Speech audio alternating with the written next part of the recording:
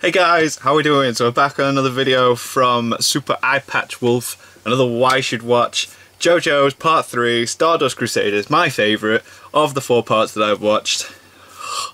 Can't wait for this. And I apologise in advance, I've been having a lot of trouble sleeping recently, so I'm on some energy drinks. Haven't had these for a while, so I don't know how much of a gonna get from this. But I'm excited for this. Got my JoJo's hat with all the stands and ow, my knee. So let's get into this. Why you should watch JoJo's Part 3, Stardust Crusaders!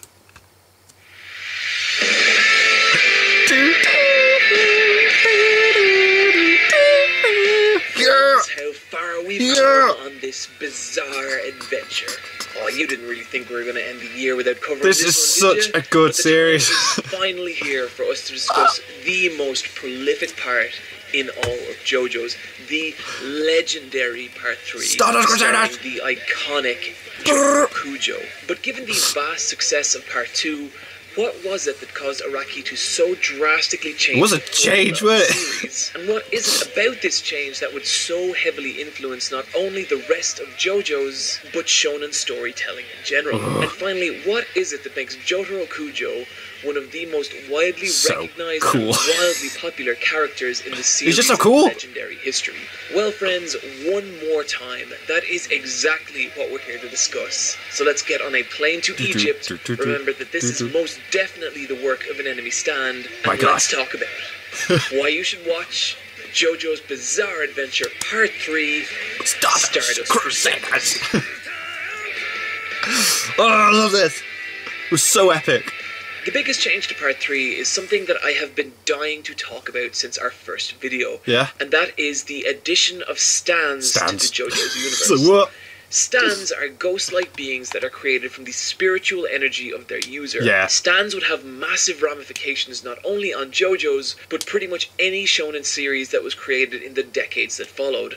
Hunter x Hunter, Naruto, One Piece, all have been influenced by the existence of stands. Ooh. I think the best way to think of stands, if you're unfamiliar, is that they're kind of like an extra limb. Yeah, they're an extension. extension. Exceptions don't have their own personality and are understood to be a physical manifestation of the stand user's life force. And I think to really get into why stands are such a big deal in JoJo's, we need to follow them right back to their origins in Chinese religion and mysticism. Oh, okay, cool. Namely, the history lesson. Ki, also known as Ki or Chi. Ki is the idea that we all have an inner life force flowing within us, and certain people will claim that with enough physical, mental, or spiritual training, Ki can be harnessed in a multitude of different ways, like such as healing, starting fires with your bare hands, or even knocking someone out without laying a single finger. No way, that's not real. The actual validity of Ki is up for debate, Jesus Christ. Not something we're going to get into here, but the reason this is important for storytelling, in particular shonen storytelling, is that Ki was used in the early days of contemporary shonen manga as a narrative excuse that let regular biological humans perform the same kind of superhuman feats that had previously been confined to robotic sci-fi characters like Astro Boy and Kamen Rider. Right, cool. Thus giving plain old humans the mystical grounding to be able to do things like fly and use laser attacks. Hell yeah, it might seem like a simple concept now, but it dramatically changed the landscape of shonen manga, with 70s sci-fi manga like Mazinger Z, Cyborg 009, and Space Battleship Yamato being replaced by more mystical martial arts-based series of the 80s, like Fist of the North Star, Dragon Ball, and of course, JoJo's. While other series dabbled with the idea of Ki, Dragon Ball would be the first major title to push the concept into its contemporary form, and it did this by combining popular elements of sports manga, such as training and growing ever stronger, with martial arts-based Ki, which essentially put no limit on how powerful the characters could get over time. And while this was initially a very good thing, it did come with some long-term problems, like supporting cast being pushed further into the background, that happens. or just flat out running out of ways to express new levels of power. For example, as Dragon Ball went on and continued into Dragon Ball Z, Goku's power could be measured by the size of his Kamehameha energy blast, with it eventually reaching near galactic proportions. Ridiculous. At which point, you're not really left with very many meaningful ways like how else to represent can you a do character's progression of power. So stands. And once a character has become this powerful, they give those stands weird abilities. What can be seen as a viable try to threat counter to each them, other's which stand abilities. also greatly limits the kind of battles that can occur. And this is a barrier that Araki was coming up against at the end of Part 2. Yeah. Jonathan had defeated a vampire, Joseph had had beaten a god. Yeah, Where did where'd the you series go? from there, while still keeping the combat encounters relative and interesting? And the answer Araki came to was stands. Such a cool it's idea. not really about how strong a stand is, No. as much as it is what specifically a stand can do. Each stand has its own unique abilities that come with their own strengths and weaknesses. From the very basic, like Jotaro's close-range Star Platinum, who can basically just punch very fast and very hard, to the more complex ones like Centerfolds, who can attack you from inside the reflection of a mirror, or Mariah, who holds power over magnetism. This essentially means that there is no perfect stand. Sure, there are insanely overpowered ones, but for the most part, no matter what kind of stand you have, there is someone out there with a perfect counter to your ability. Which is why Jotaro can go toe-to-toe with Vampire Lord Dio in Part 3, and get his ass kicked by a rat in Part 4. This means that Araki never has to worry about the problems that come with long-term power level escalation. A fact proven now that it's nearly 30 years later, and we're still getting stand battles that feel fresh and original. The other genius thing about stands is that they don't require any physical, mental, or spiritual training. While there are various different ways to obtain one, you can't really work or study for it. And this means that a stand's strength is entirely separate from that of the stand user, meaning that literally anyone can have a stand. Like seriously, dogs, babies, monkeys, Polnareff, anything. Physical appearance give no indication of who a stand user might be, nor how dangerous they might become. And this serves two distinct purposes in the story. For one, it keeps everyone in JoJo's world vulnerable. No matter how strong your stand is, you yourself are still just a plain old human, meaning that you're only ever one wrong move away from getting the literal soul aura from your body. And this keeps every fight in JoJo's tense, exciting, and strategic, it really does. as no victory is ever assured. Second, it sells the fantasy that no matter who you are, you could be a stand user just the way you are right now. Is true as well, yeah. It would take years of training to be able to compete in the Budokai tournaments from Dragon Ball. True, but according anyone to could have a JoJo's world, stand. there's nothing stopping even the most average person from obtaining a stand. If stands were real, which I wish they were. Yeah. I think this is also why the cast of the Persona games are so much more relatable than your average JRPG cast. They're just a bunch of regular kids, but their personas give them the fantasy grounding to be able to fight back against the shadows. Similar, isn't it? The final and possibly biggest advantage of stands is the level of creativity and diversity it brings to the combat encounters, as no two fights ever even feel remotely similar. And it adds this tense puzzle dynamic to the fights. Yeah, there is. It's like, how does that stand work? Then what does mine have to do to be able to counter that? Yeah. And it leads to some really crazy situations. Like, how do you fight someone with no direct offensive abilities, except that his stand can turn you into a child? Oh, and he has an axe. We're going to dive a little deeper into the fights later on. The longer you're in the shadow, now, the younger you get as well. About the world and characters of Stardust Crusaders. Part 3 opens up and two things are immediately obvious. For one, the visuals look like they got a massive bump since Part 2, and second, everyone's favourite walking nightmare, Dio Brando, is back and he is crazier than What ever. an asshole. Right off the bat, what I love about Dio being the villain for this arc is how it recontextualizes Part 1. Yeah. All of a sudden you realise that Phantom Blood wasn't really Jonathan's story, it was Dio's, and also makes Jonathan a far more tragic character as you realise he didn't really beat Dio. Yeah, he didn't. He just prolonged the vampire's eventual victory. As if Dio himself wasn't enough of a threat, he's been lying at the bottom of the ocean for the better part of a century. And aside from just being fucking Dio, he's now crazy with a full-blown god complex and terrifying new abilities of his stand, the world. And it's up to our main protagonist and great-great-grandson of Jonathan Joestar alongside his ragtag posse to travel to Cairo and put an end to the maniacal vampire once and for all. And that protagonist is, of course, the iconic Jotaro Kujo. The phrase badass is overused to the point of redundancy, but Jotaro Kujo is like every badass moment from every film, comic, and TV show squeezed into a single person.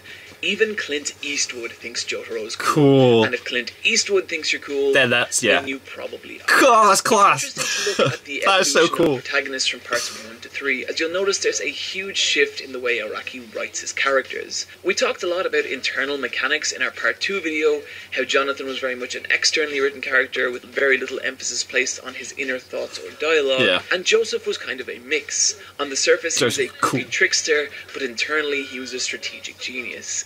So if we were to well, that was cool though, because that he carries on into part 3 is cool. Joseph being both external and internal, Jotaro is nearly entirely internal, meaning that he gives practically nothing away of his own thoughts or emotions. However, despite how little the character shows on the surface, there's always the sense that he has his own internal logic, his own way of dealing with problems, and very particular ideas about what's right and wrong. He's quite reminiscent of the steely American crime action stars of the late 70s and early 80s. Characters like Detective Kojak and Dirty Harry, who incidentally, Jotaro's iconic pose was based on. Jotaro really works as a character on 2 specific levels. For one, as mentioned above, he's really cool, but this is actively worked into his character and battle style. Unlike Joseph, he keeps his movements to an absolute minimum. Yeah, he doesn't move much. Is considered, focused, and decisive, and it's not unusual for him to sit back over the course of an entire battle, only to, in the last minute, reveal some small detail that his enemy is overlooked and leads to their undoing. Much like a hard-boiled crime detective figuring out some vital final clue. That was cool. I was like, wait a minute, that's not the name. I wrote the wrong name. Is that it leaves Jotaro's actual character as somewhat of a mystery to the viewer. It's often difficult to tell how he feels about any given situation, or even those around him. In fact, at first he seems downright cold. He's disrespectful to his mom and he is, yeah. anything to do with Joseph and the rest of the guys. But then, occasionally, you get these little glimpses into who he really is. Take episode like he really cares for his mum, he doesn't like to show it. At this point, we've barely seen him show anything but disdain towards his mother, Holly. But then he comments that she looks a little pale and checks to see if she's feeling alright. It's a small detail, but it contrasts so much with the way he's been acting up until now, that it really strikes a note, and leads us to believe that there might be more to his character than your plain old hooligan badass. This is the kind of writing that makes his character so endearing. He gives very little away, but when he does, it's a big deal. And observing him closely and figuring out this side of him is one of the main pleasures of Stardust Crusaders. Yeah, it's class. Jotaro's character arc would continue well beyond part 3, and even as late as part 6. Oh wow, at which point we're still learning things about him that are both surprising and touching. And I think this is a big part of why a character conceived nearly 3 decades ago remains so popular to this day. That's interesting, cool.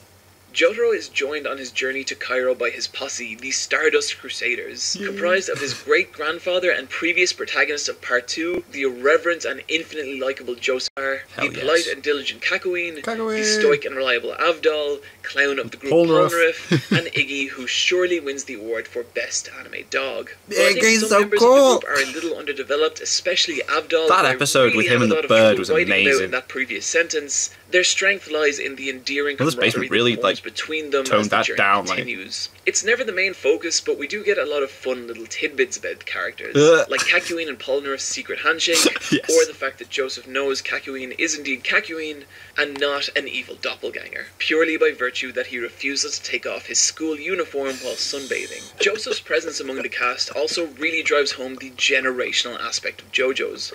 While parts 1 and 2 basically existed in isolation, part 3 feels much more like a culmination of everything that's led up to this point, it does, having direct ties to the 2 previous parts. And this adds a lot of weight to the proceedings. When Jotaro and Dio finally step out to face each other, there's a real feeling that this is a showdown multiple generations in the making. Yes.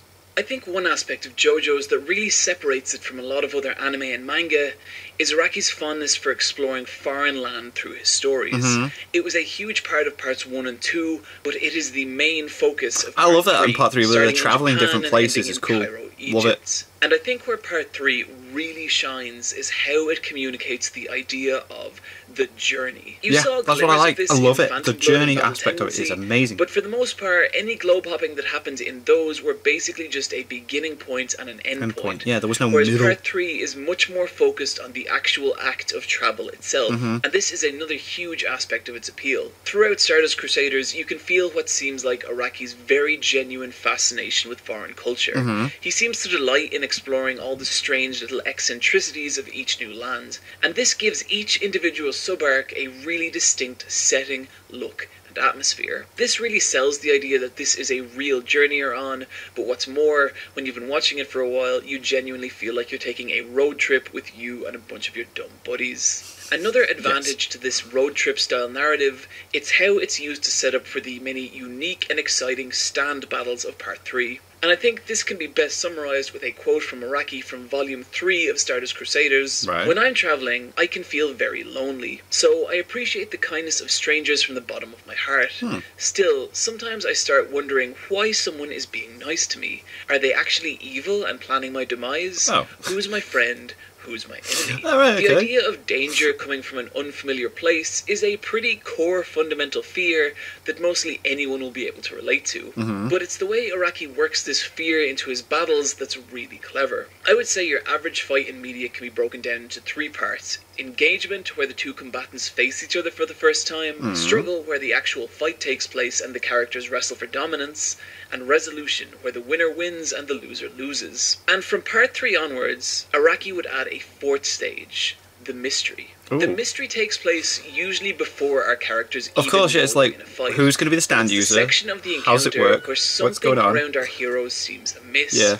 Or the opponent has not yet properly revealed themselves or their abilities. This means that before the fight can even begin, our boys must figure out if they are being attacked, who's doing it, and how. Yeah. And it's this that relates back to the feeling of unease Araki wrote about. Oh, This God, yeah. adds an extra Turn around, layer you will of die. fear and tension to the battles of Part 3, as it's never a simple case of just beating up the person in front of you, but instead figuring out who that person is and what exactly their stand can do. There's always You some... can certainly see yeah, other you're series right. that There have is this a style of encounter. veil of There's a lot mystery in the over Yu every Yu kind of Hakusho Chapter encounter. Black arc, for example.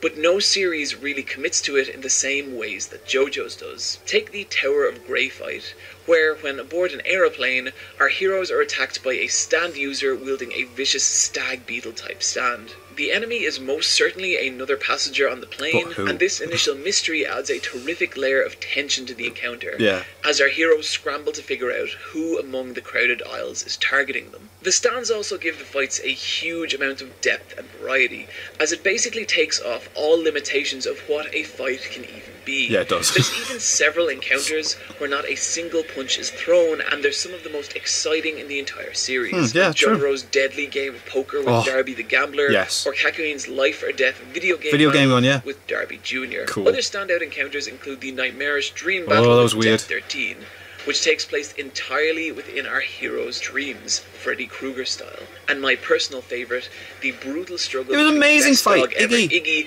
and the unbelievably frightening and intimidating Falcon Pet Shop. Like, Mother's Basement Both really downplayed that in his video masterpieces. about this. It's a testament to both Araki and the animators of this episode that they can make a battle between two animals barely bigger than rodents and make it one of the most nail-bitingly intense was and awesome. shocking of the entire series. The production of Part 3 is also a significant improvement over Parts 1 and 2. It seems like a lot of work was put into capturing the distinct look and feel of the manga, which is no small feat given how, at this point in his career, Wow. Araki had improved to such a degree Look at the detail. that his drawings had reached a new level entirely, feeling all at once densely detailed but also expressive and energetic. While the animation isn't overly elaborate, the character artwork is strong, with a lot of intensely detailed still shots, and I think better represents the style of Part 3 than excessive animation might have. And it's all backed up by some really terrific direction. Direction is always important in media, but it's especially important for a show like JoJo's, where a lot of the major plot points involve characters simply realizing things, like the nature of a stand or the identity of its user. And the way the colors, tone, and music all shift and work in conjunction to sell these moments is one of the strongest aspects of its entire Epic. production. Also, a huge shout out to Daisuke Ono, the voice of Jotaro, who Right. perfectly captures the character's gruff, stoic exterior while infusing him with enough charm and charisma that he never comes across as too much of a dick, which I imagine was a tough line to tread. Must be difficult, It's yeah. also worth noting that while JoJo OPs up until this point have been incredibly strong, Stand Proud might just be my favourite OP of all time. Studio Kamikaze Doga have really outdone themselves, combining an intensely pounding rock track with some of the most dynamic, exciting, and detailed visuals in the business. Yes. If you have not already, go check out Mother's Basement's fantastic breakdown. They're really good. The work and done reactions to that. is simply incredible. Unfortunately, there are a few downsides to Part 3. While the stand system offers many advantages over the standard battle system of the time, you can see parts where Araki himself is still very much figuring out the Learning details. as he's going, yeah. Star Platinum's powers are a little inconsistent to say the least, and there's a few times when he develops a miraculous new ability in the final moments of a battle that saves the day, and honestly it just feels a little cheap sometimes. Stands tend to be at their most interesting when their abilities are limited and specific, but it's the creativity of the stand user that makes them dangerous. Some good examples being the Lock from Part 4, Bruno's Portals from Part 5, or Jolene's Web from Part 6. Okay, I but don't know about some those, of the stands from Part 3 feel a little basic. Like, take Abdal's Magician's Red. It can shoot but if fire, you just that's started the concept, it's Or gonna this be, isn't guy it? who Like, can swim pretty good, I guess, which results in the odd stand battle that doesn't really hit home. But given that Araki was still pretty much figuring out the system as he was writing Part 3, you can overlook it. Yeah. The final thing I want to talk about for Part 3 gets a little spoilery, so skip That's to the cool time with shot on me. screen if you want to avoid. As anyone who's seen Stardust Crusaders will tell you, the last part of the series gets pretty dark. yep. The battles get more violent and intense, They and the do. show takes on a far more somber tone. Icky A dog. far darker and more macabre visual style and colour palette. And tragically, characters who have been with us for nearly the entire series suffer some pretty gruesome and harrowing deaths. It's surprising in a lot of ways, even feeling a little disjointed. In one episode, Jotaro is playing baseball on a Super Nintendo, and in the next, we're introduced to the horrifying Vanilla Ice and his stand Cream, who is a degree of magnitude more dangerous than anything that's come up to this point. And it leads to one of the most desperate and tragic stand battles of the entire show. This continues right up until the concluding moments of Jotaro's monumental battle with Dio. And as the sun sets on the final scene, it's hard not to feel like the series ends on a somewhat melancholy tone. I was initially puzzled about why Araki chose to end this series in this manner. And after giving it some thought, here's my conclusion. When I was a teenager, me and a few friends ended up cycling across France, and while I remember being so excited to reach our goal, when I think back to it now, what stands out for me the most is not the journey's conclusion, but all the weird and fun things that happened along the way. And that's the exact feeling I get when I watch Stardust Crusaders. Even though things go very wrong for our heroes in the final act, it's the journey that brought them there and the adventures they shared along the way that really matters. And I think this is Araki's message with Part 3. The destination will always be far less important than the journey that gets you there. And oddly enough, I think it's this same philosophy that makes Araki such a great author. He doesn't see his stories as a beginning point and an end point, but as a journey, and one that he takes delight in every single step of. And while reading JoJo's, it's apparent that no one is more excited to see what happens than Araki himself. And I think it's this earnest enthusiasm that pushes him to move on from what's come before and to raise his series to new heights. The journey of Stardust Crusaders is a great goddamn story. It is. But even more than that, it represents one of the high points for an author who, even despite his previous accomplishments, is willing to entirely reinvent his series and set out on a brand new bizarre adventure all over again. And this, friends, more than any other reason, is why you should watch JoJo's Bizarre Adventure Part 3, Stardust Crusaders. So epic. Friends, this draws to a close this video and also this year. A small announcement, I am going to be at MagFest 2017. I look like this and I'll be wearing this t-shirt.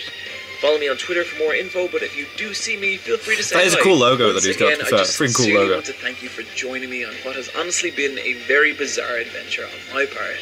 Watching this channel grow and gain momentum has honestly been incredible. I love Super Eye Patch Wolf videos. I have videos. some big So plans good. for 2017.